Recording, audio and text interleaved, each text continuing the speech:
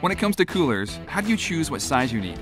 To narrow down the field, start with how many people you have on your trip, how long you'll be staying, what kind of access you'll have to ice, and how far you'll need to transport the cooler. Coolers are measured in quart capacity, which is helpful, but here's how to make sense of those numbers.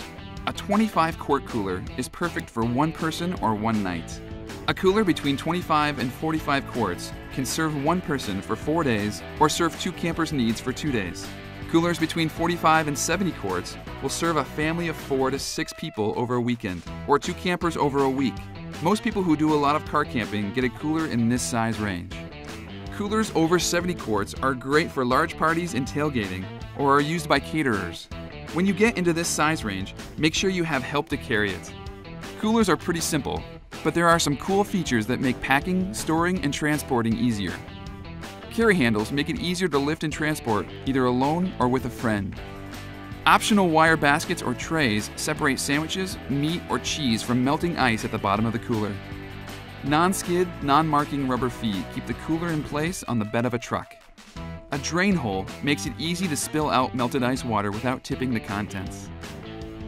Now let's look at some of the different styles of coolers. Conventional coolers are the workhorses of car camping. They come in many shapes and sizes, but they all do the same job, which is to slow down heat transfer and keep the cool air inside.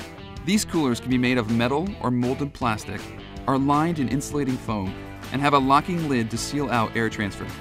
Supercoolers are made from roto-molded polyethylene and boast 2 to 3 inches of foam insulation, which means they keep ice frozen longer.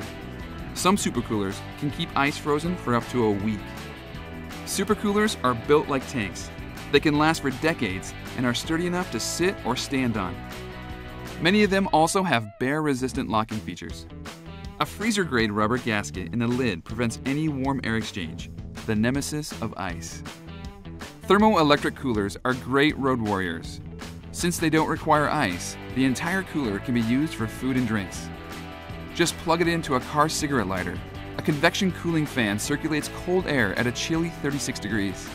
Decide how much food you'll need to keep cool and for how long, and you'll find the right cooler for your next camping trip.